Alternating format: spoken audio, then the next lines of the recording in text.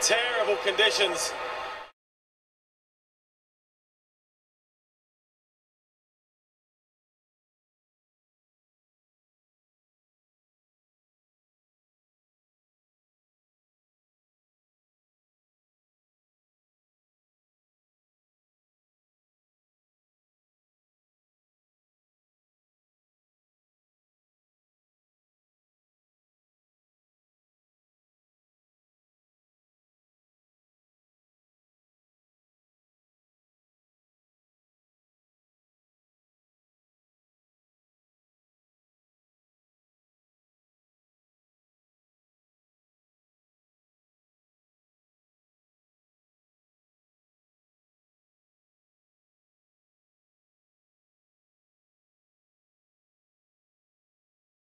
So the field events have been delayed by 45 minutes. It's the men's javelin, triple jump and the women's pole vault. In 45 minutes they're hoping to get going with those. There was talk of the women's pole vault moving inside or moving to tomorrow. We'll keep you updated with that.